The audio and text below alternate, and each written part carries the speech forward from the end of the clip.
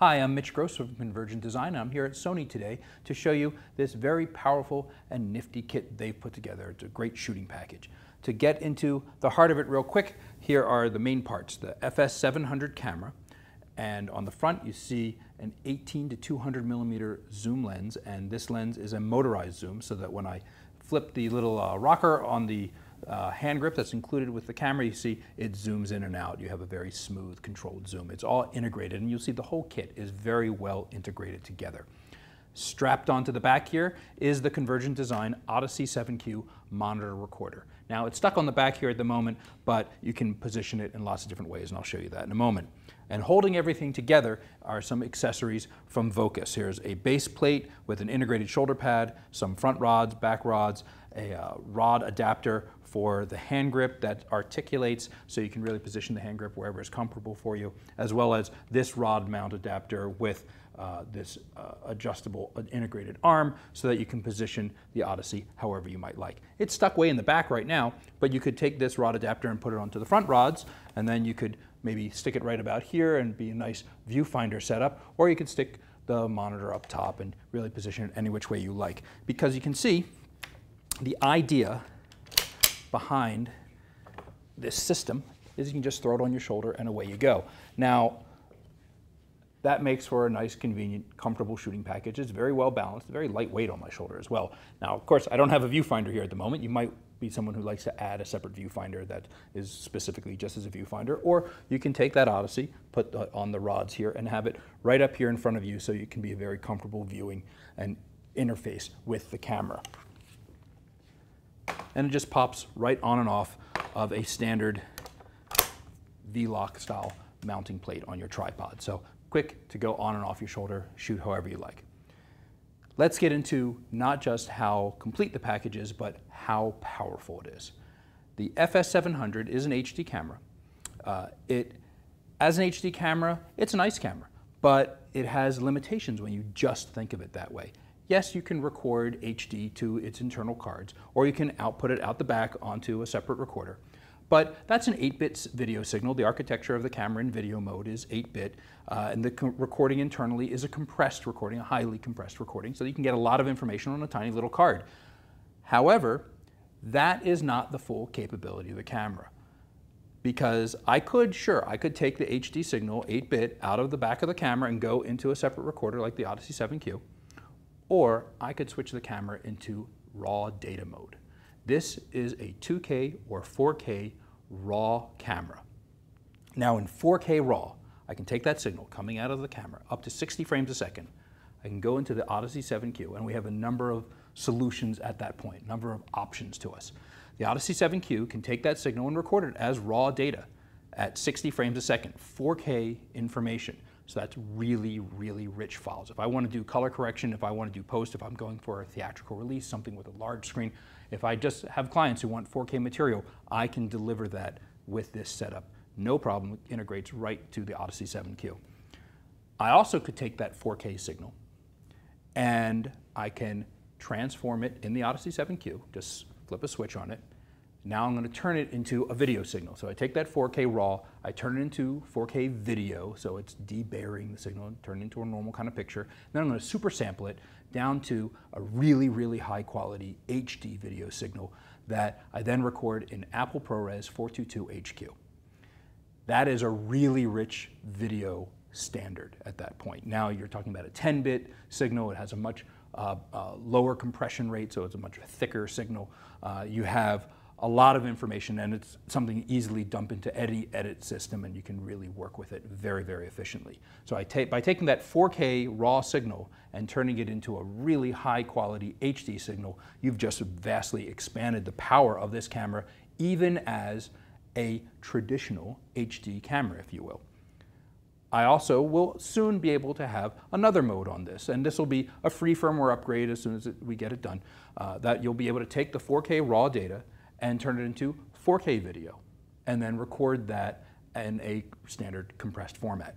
So now if you have a 4K deliverable, but you don't need to be working in RAW, or maybe you don't have the time for that turnaround or whatever that might be, you'll be able to deliver to your clients 4K information, 4K video that is a very, very high quality signal. But that's not all that this camera can do in this complete setup. It's very powerful just like that, but this camera is also capable of high frame rates, up to 240 frames a second. So in the HD mode, you can get the 240 frames a second. You can get some slower speeds, if you will, but it has to record to a small data buffer inside the camera.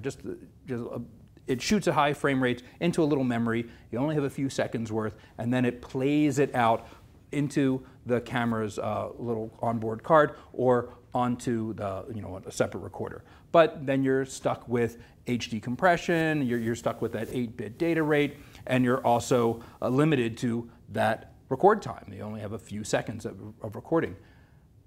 But if I switch this camera into the raw data mode, at 240 frames a second, I can shoot, I would switch it into 2K video, 2K data, that is, raw data, 2K, to the Odyssey7Q, and it's continuous as long as I want to shoot at 240 frames a second until I run out of memory. Now, the Odyssey7Q comes with 2 of our 256 gig drives. You can always get more if you want. We have larger drives as well, but it's going to come with these in the kit, and 256 drives times 2 will give you, at 240 frames a second, the highest frame rate you can choose, that'll give you 10 minutes of continuous record time. If you were at 120 frames a second, you would get 20 minutes of record time.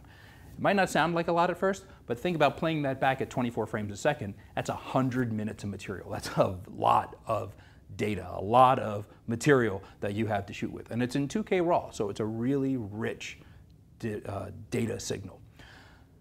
You do have other capabilities opened up to you because you are shooting with RAW. You have now unlocked the full power of the sensor and processing available in the camera. So it's 14.5 stops of dynamic range.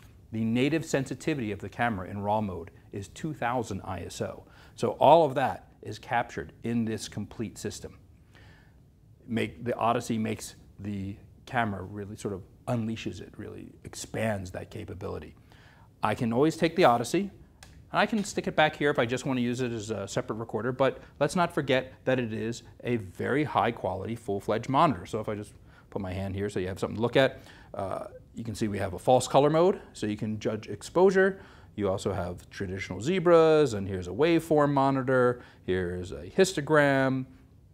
We have focus assist, which is sort of an edge enhancement thing, and it's all tunable. All these things are adjustable to the way that you like to view it. And there's even a zoom mode, and in the zoom mode, you're looking at the 4K image, just a window of it, and I can drag it around. It all works on a touch screen, sort of like using a tablet, and you can just drag that around. You can really, really judge very accurately the focus of your image and really see, down to the pixel level, what you're getting on your recording. I can take this guy, I can put it up here wherever I might need to work. So it's a very, very powerful kit. Now, what comes in the package? There are 2 different packages. One comes with a lens, one comes without. So if you already have other glass that you might want to use. The camera, which is FS700 with its onboard microphone and its top handle and the hand grip. You get one kit that does have a lens, one kit that doesn't have the lens, the 18-200 motorized integrated. The camera also comes with 2 NPF 970 batteries. That's the large size batteries for these cameras, as well as one of the smaller battery, the 770 battery, and then a dual bay charger so that you can quickly charge them up and be able to continuously work with them. Very low power draw for these things, so you'll be able to get a full day of production out of that. The Odyssey7Q comes with 2 of our SSDs, the 256 gig SSDs, as well as a battery plate to use the same batteries that the camera does, so that again, you don't have to have 2 different kind of battery systems going. And it even comes with this little thin SDI cable. And it's one of my little sort of pet peeves when you have these big, thick cables that connect accessories together, and it's just stuff that gets in the way on a camera. So I just grabbed one to show you. This is a short one. It'll come with a 3-foot long cable.